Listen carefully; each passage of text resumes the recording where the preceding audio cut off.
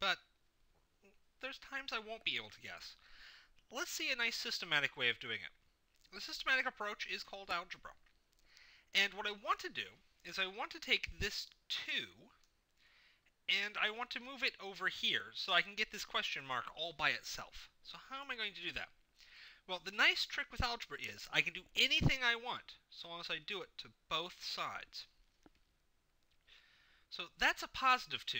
I could get rid of it by subtracting 2. But remember, I have to do it to both sides. So I subtract 2 from both sides, so now I have question mark plus 2 minus 2 equals 4 minus 2.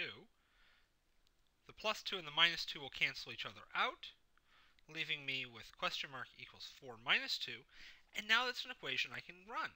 The question mark's on one side, the 4 minus 2 is on the other. Question mark must equal 2. I can do the exact same thing with the original equation if that was a minus sign, simply by flipping each of the signs. Now I can go for multiplication. Once again, in this case, if I was doing division, I'd simply do the following steps in reverse. So I have question mark times 2 equals 4. I want to do the opposite of that 2. So that means divide by 2 instead of times by 2. So I'll divide both sides by 2, because remember I have to do it to both sides. And I get question mark times 2 divided by 2 equals 4 divided by 2. The 2's cancel each other out. They turn into 1, since it's 2 divided by 2. And I'm left with question mark equals 4 divided by 2, which I can solve for question mark equals 2. Now it's possible that instead of having the question mark divided by 2, I could have 2 divided by the question mark. This provides me with two problems. First of all, the question mark's not by itself. Second, it's on the bottom. I need the question mark on the top of my fraction bar, so I'm going to have to get it there. I have two things I need to do. I can do them in either order. I'm going to start with that question mark. I want to get the question mark on top. So what I'll do is I'll multiply both sides by question mark. That gives me this, which I then can cancel out those question marks. And I have my question mark on top, but on the other side. However, it's still not by itself. So I need to get rid of the 4. I can do that by dividing by 4. Once again, I divide 4 on both sides, giving me this. The 4's cancel, and I'm left with 2 divided by 4, which is 1/2. Now in chemistry, quite often, we don't have a bunch of numbers that we're trying to solve for 1. Instead, we have a bunch of letters. Each one represents a number, presumably some I know, and one that I don't. So long as I know all but one of them, I can find out what that other one is. So in this case, I'm going to assume that I know C and I know B, but I don't know A. I need to get A by itself, so I need to get B over here. This is going to go exactly the same way as I did with the 2. I'm going to subtract B from both sides. Once again, I'm doing the opposite. Originally it was plus B, now it's minus B. I rewrite it. I have plus B minus B. Those cancel out. And I'm left with A equals C minus B. And in this case, I have A by itself, everybody over here. And if I know C and B, I can plug it in to my calculator, get an answer out, and I'm done. Same drill goes if it's multiplication or division. I start out, I've got A times B equals C. Once again, I'm going to assume my unknown is A. So I will do the opposite of the multiply B. I will divide by B on both sides. That gives me this. Once again, the B's are canceling out. And I get A equals C divided by B.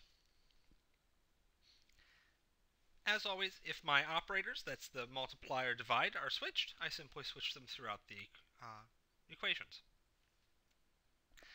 Here's a classic chemistry equation. This is the combined gas law.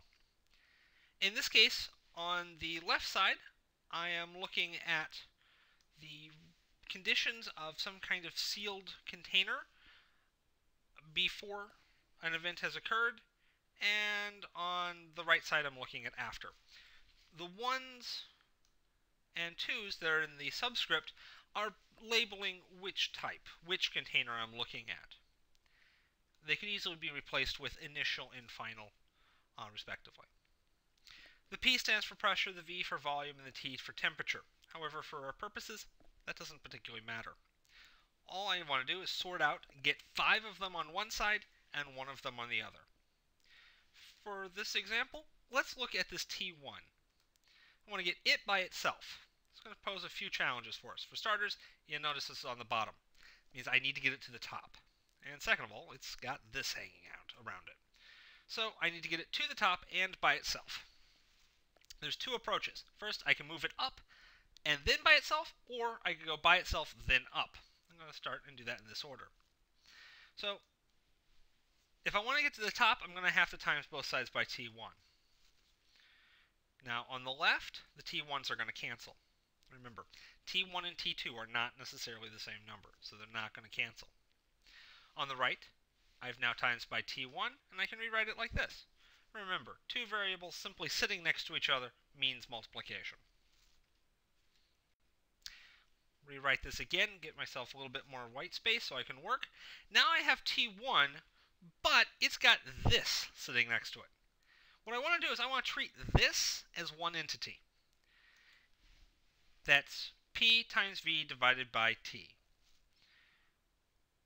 If I turn it upside down, take T2 divided by P2V2, multiply those 2 together, they'll cancel. So that's what I'm going to do.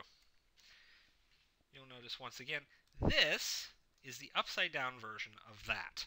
When I multiply those 2 fractions together, they'll cancel into 1. So I do that. All of those guys cancel. Notice they don't cancel over here because these guys are different from those. This now leaves me with this. T2 times P1 V1 over P2 V2 equals T1. I have the 5 that I know on one side and the 1 that presumably I didn't know on the other. That was one approach. The other approach, 2 steps in reverse. So once again, I have my combined gas law, and I'm also looking again for T1. Originally, I got it on top first, then isolated it. But I can isolate it first instead. So if I want to isolate it, then that means I want to get rid of this guy. So I will divide both sides by P1 V1. They cancel out on the left. It'll go under the fraction bar on the right, and I get this guy. Not quite done yet. This is isolated, but it's on the bottom. I'll rewrite it with a little more white space so I can work. And I want to flip it. The mathematical approach is to take it to the negative first power. So I take both sides to the negative first power, which literally means flip them. The things on the bottom are now on top. The things on top are now on bottom. So in rearranging equations, 5 basic steps. First, write down the equation you're going to rearrange. You're going to need some paper to do this. Give yourself plenty of space. Figure out which are your knowns and which is your unknown. Remember, you can only have one unknown. If you try and solve for multiple unknowns, it's going to take a couple more equations to do so. You have to divide and conquer with that. Once you know which one you're solving for, keeping in mind that you can do anything you want, as long as you do it to both sides, keep doing something until your unknown is by itself. Essentially, you're trying to do the opposite of whatever's sticking next to that unknown. Don't forget, you've got order of operations and a couple other things that might make your life a little bit more complicated. Finally, once your unknown is all by itself, you're either done, or if you have numbers to plug in, that's the time to plug them into your calculator and get out an answer. Thank you, and I hope this helps.